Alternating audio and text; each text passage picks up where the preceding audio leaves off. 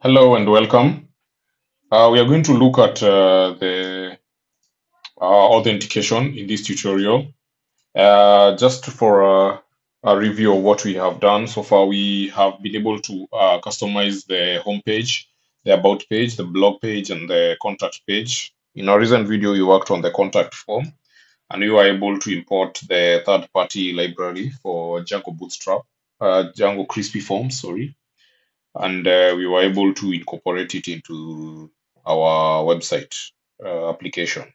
So in this tutorial, we are going to look at how we can probably come up with these login and the sign up, and we are going to use another third-party library that is called django-alluth, and the django-alluth kind of builds on top of the default Django authentication. The default Django authentication focuses on the authenticating a user using the username, the password, and then the email. And then we have some additional details which include the first name and the last name. The API provides the details. And you remember we had worked on the user model for Django. And the other thing that the Django auth has an advantage over the default, the Django auth has over the Django authentication is the fact that it can manage the email addresses. So when you're signing up, for example, in your website, you can sign up and then you'll get probably an email in your personal email that sends you a link to verify. And then you can also authenticate using the email as opposed to just the username. And then you can be able to, let's say if you've forgotten, there's a workflow for forgotten password. So if you've forgotten your password, you can be able to recover it. And then the most important one so far that I've come across is the authenticating using the social accounts like Facebook, Twitter, and the like. So I'll just go to this documentation for django-alluth, and you'll see it supports so many providers that include GitHub, Facebook, Google, and many others. So the first step that we are going to do in this tutorial, we are going to install this Django-alluth package, and we will install it just like we did in the previous in the Django Crispy form. And first of all, we are going to check that our containers are indeed running. As you can see, they are running. So let me clear the screen. So I'll use the docker compose command, and then I run the inside the web container, and it will be ppenv install django-alluth, and maybe I can point it to these latest django-alluth that I'm fetching from these PyPy or the cheese shop. Yeah, so I'm installing the django-alluth version 0.51.0 inside the container. So it has installed successfully, as I can see in the message. And now the next step will be to stop the containers and then rebuild them. Yeah. So I can just do a docker compose down, which will stop all the containers. And then we'll run docker compose up in a detached mode, and then I'll rebuild the containers.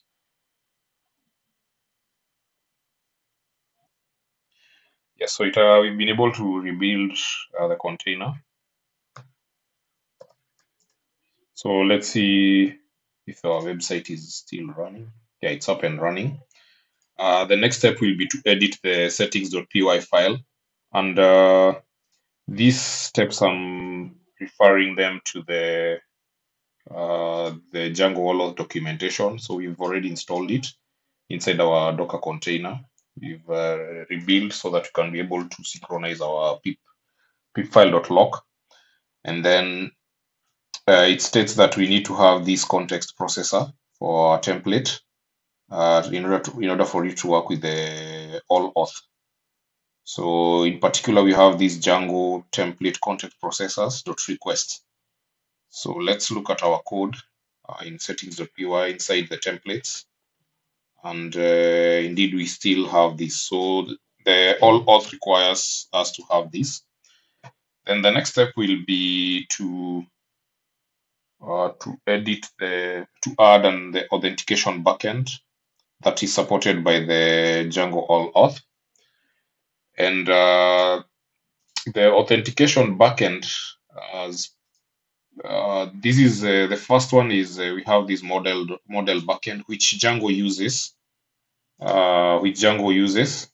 by default, and it is needed to log in by username.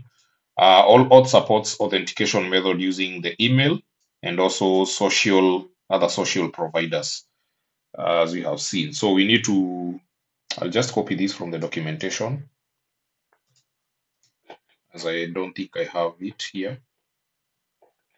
Yeah, so I'll just probably paste it somewhere here, and I'll remove these comments because I don't need them. So under Django uses the first this authentication for model backend by default, but we need this to allow the all auth authentication. And the other step that we'll navigate back to our installed apps, and we need to add the all auth and the all auth account. For the social account, we won't add it right now because it's not within the scope of this tutorial. So I'll just add the all auth and the all auth account. And then finally, we need to have, because we will be testing our sign up using the email. Maybe later, later after this tutorial, we'll be able to check on the email backend, which is already there. And then we will add some parameters here. One of them will be login redirect, which directs us to the URL. And in this case, I'll just put it to home. And then I'll add another one, which is account logout redirect, which will also point to home. And then another parameter that I will add is a site ID. It's also a requirement. And in this case, we'll have site ID is equals to 1. It is actually somewhere here in the documentation. And then if we had added social, which we have not, you can state which social authentication that you are using. And there's an example here that shows the Google authentication. And then finally, we will edit our urls.py for the project, and we'll add this path, the URL configuration for the project, so which is in this my website and not the app URL. So inside the URLs, I think I'll add it here for the other one. Yeah. So after we have done that, then we are going to run the Python manage py migrate. And remember, we are running this inside the container. So we start with docker compose exec web container name, Python manage py migrate.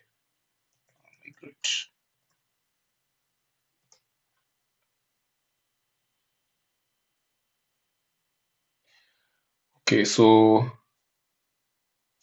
it seems like I had already added this earlier, so there's no migrations to apply. Nevertheless, that's what we have. And now the next step will be adding the template. Maybe you can add our templates so that you can test the login and the likes. So inside our templates directory, we need to create a new directory that is called account. And inside this account directory, we are going to create 3 templates. We have done template creation before, so I'm just going to brush through it, and we will have the login.html as our first template, and our second template will be sign up .html, and I'll also add an additional one which will be logout.html. So these are the three templates that we are going to be using inside here. So we will start with in this case, I will start with the login.html, and I will just copy these extends base.html. And since we'll be using actually I'm working on the logout, so let me go to the login. And I will add the crispy forms, so load crispy form tags, and then I will add the title. This one I think I can copy it from another template. Login.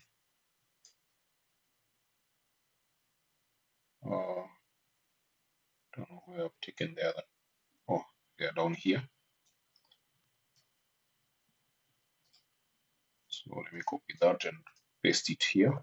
This is the title, so I'll call it login. And then I will add the block content.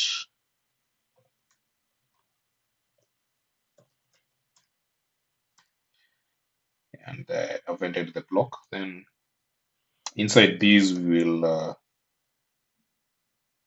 probably add a header, a heading. So I can call it login. Then I will add a form.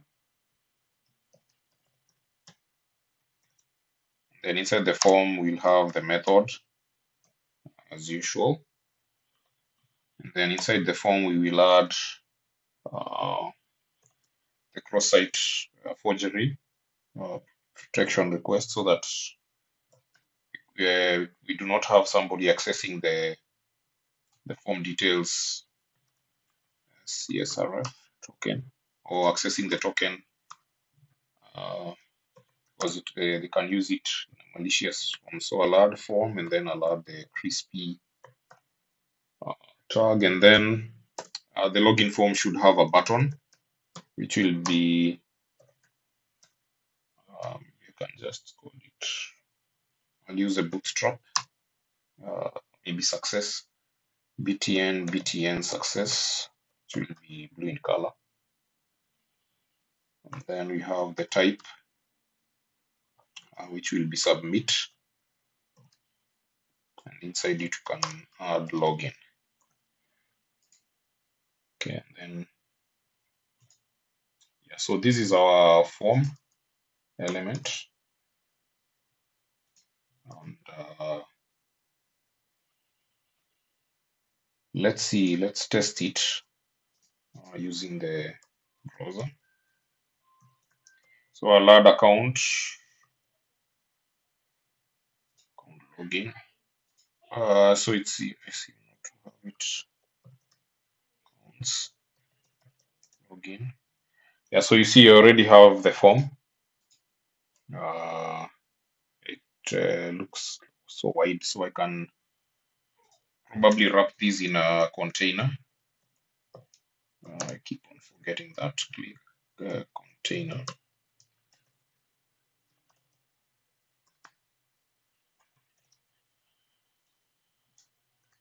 So I've wrapped everything inside the div.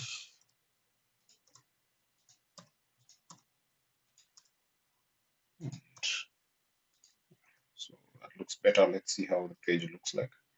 Yeah, so this is our login form that we have created. And the next one will be, let me work on the sign up, and then I'll work on the logout. So we have the sign up. I can as well just copy these and paste the code here And then I will call this sign up. And then I'll change a few items here. So for this one, we'll have sign up. And then the method will be posts CSRF, and this button needs to be success. Let me correct that. There's a typo error there.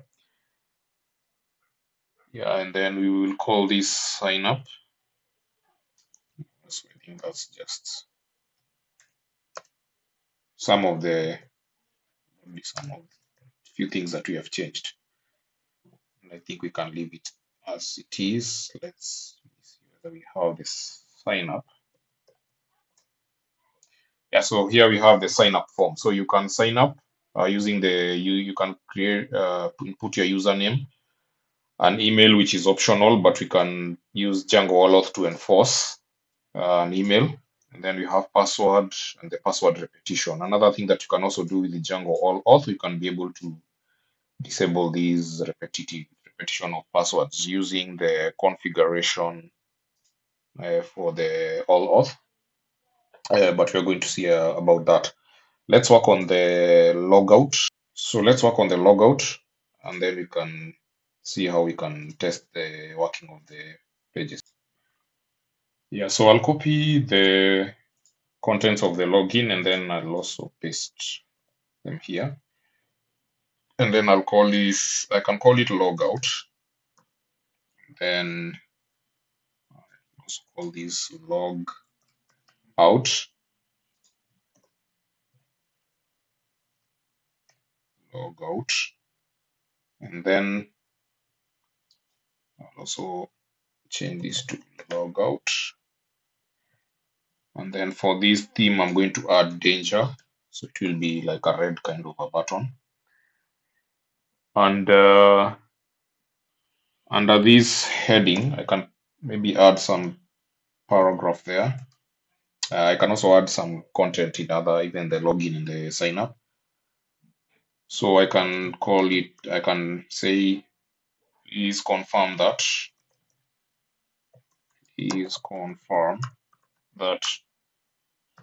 you want to log out. Or you can even put a question there. Do you really want to log out? Okay. So yeah, so this we've been able to create the login, the sign up, and the logout.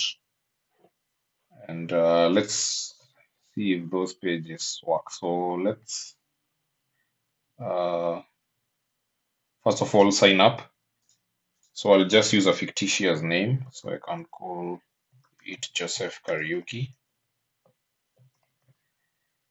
And for the email, I can just use this. And for the password, I'll just input some fictitious or some password that I'm going to test, and then I'll do the sign up. Now there's one problem. When I sign up, you'll notice that we have this localhost account profile not found. Yeah. So when we do the sign up, you'll notice that there's an error that we are getting. It's actually trying to access some profile, and it's ending up into an error because it does not that URL does not exist, or the route to this does not exist. So what we are going to do, we are going to see how we can correct that.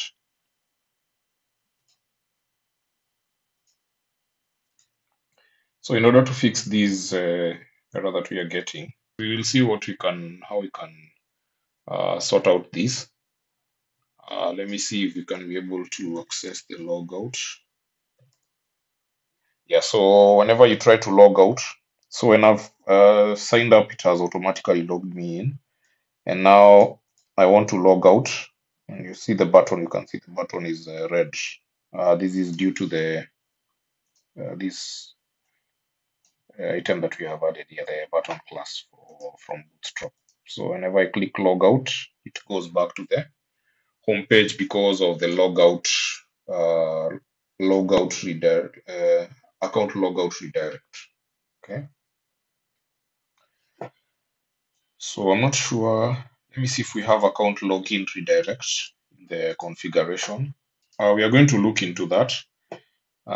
So let's update the URLs all over our website, and then like this in the home page we have this sign up which is not assigned to any URL, and we'll just open it up, which is in home.html. Then we will look for that button that we created. Here it is. So I'm going to use an anchor, and then I'm going to add the link. I'm going to add our URL, which is in this case it will be account uh, sign up,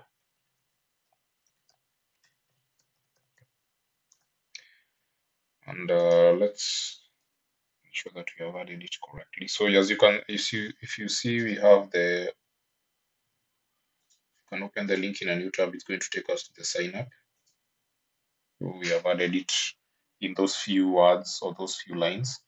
The other item we're going to do, we are going to customize the login and the sign up on the navigation bar. And this one, I can get it from the base.html.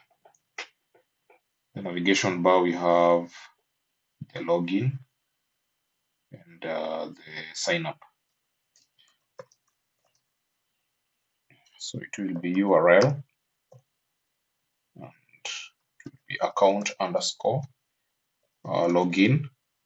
And I'll just copy this and paste it here. Then replace this with sign up.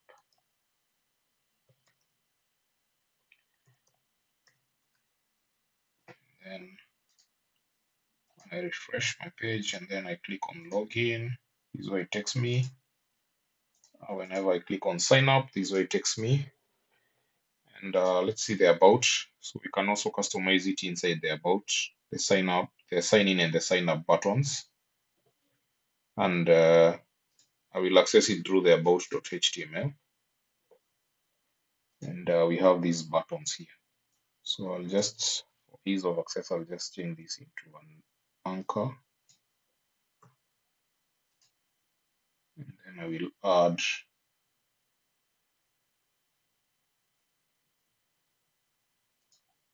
a reference, href. Then I'll add the URL, which will be account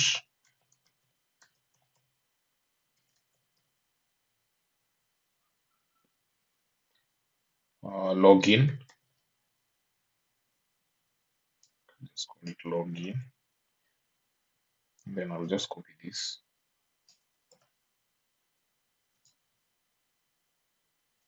I'll add it here.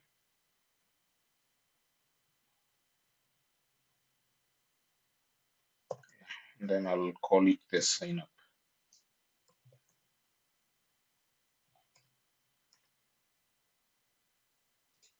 Okay, and then I can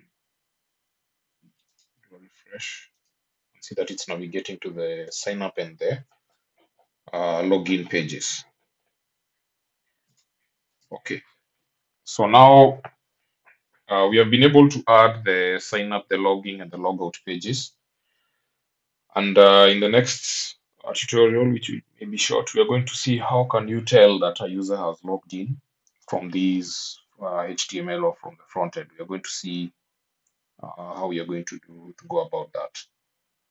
And this marks the end of this tutorial, where we've been able to look at some functionality of the django-allauth, and it is well, it has so many configurations. Some of them we may even look at them, but nevertheless, we have been able to check the functionalities, and we've been able to create our sign up, our login pages.